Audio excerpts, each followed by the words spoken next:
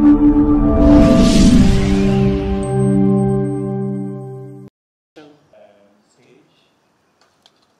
and Kenya hold the same position on matters to do with. Let me also agree with you that and how we can work that Spain is big for Spain, in especially the endeavor to reach out to our continent. Kenya will be the... Thank you. Thank you, Mr. President. Thank you very much.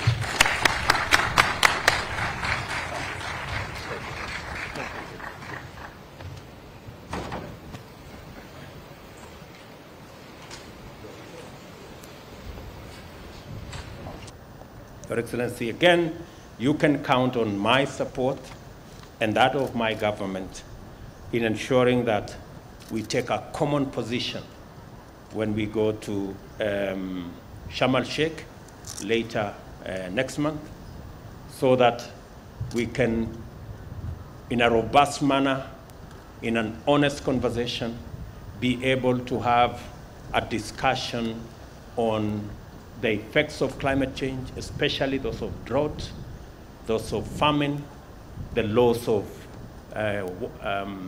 wildlife, the loss of livestock, and the threat to human life that is being caused by the ravages of climate change, and have a candid discussion on the matter of loss and damage, and how we can work with multilateral organizations to provide financing for resilience, climate change financing, for mitigation, for adaptation, and for the after effects.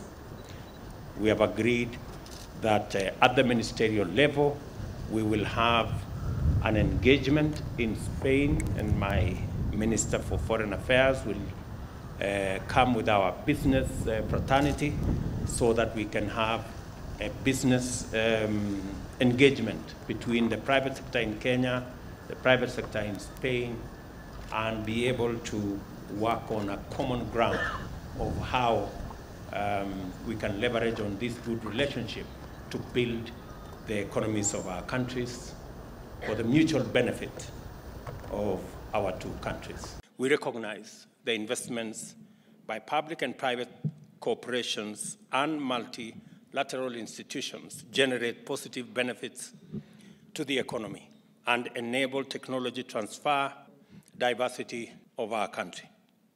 We invite Spanish investors to tap into these positive attributes that Kenya offer. And I want to say, Your Excellency, as I told you earlier, we have real concrete opportunities in our blue economy, harvest of the huge resources we have in our our coast, the processing, the value addition, and the whole components that come with the blue economy.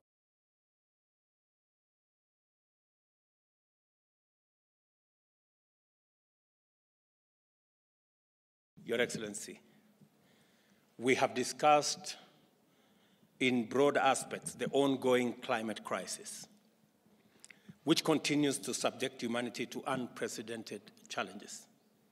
It is catastrophic effects, as evident by the current drought in the Horn of Africa. And I have explained to you that we are living a nightmare with close to 2.5 million heads of livestock that have been wiped out by drought, and about 3.4 million citizens facing a serious situation.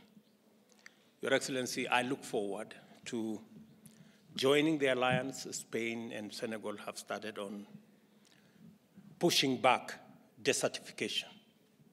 And I also commit that Kenya is going to be a partner, is going to work with you, and all the other community of the willing, so that we can together forge a united front as we tackle matters climate change, and especially as we go to Sharm el-Sheikh in Egypt to deal, hopefully, with and come up with a broader understanding on climate change, climate resilience, and how we can finance all the interventions and also assist the countries that have suffered the brunt of climate change, and especially have a candid conversation around loss and damage that has occurred around the world. Your visit this afternoon, Your Excellency, to the Kenya Industrial Research Institute will provide an opportunity for you to assess progress of the Business Incubator for Africa Women project, which is jointly funded by the Spanish government and NEPAD. Kenya appreciates the support that your government has given to this project that brings to micro and small enterprises, especially those led by women, and aimed at addressing numerous challenges facing women entrepreneurs in our continent. We seek to continue the technical and other assistance to boost financial mechanisms in Kenya, micro, small, and medium enterprises, including support from multilateral, the EU, and the European investment banks, by financing certain aspects of the development of our MSMEs.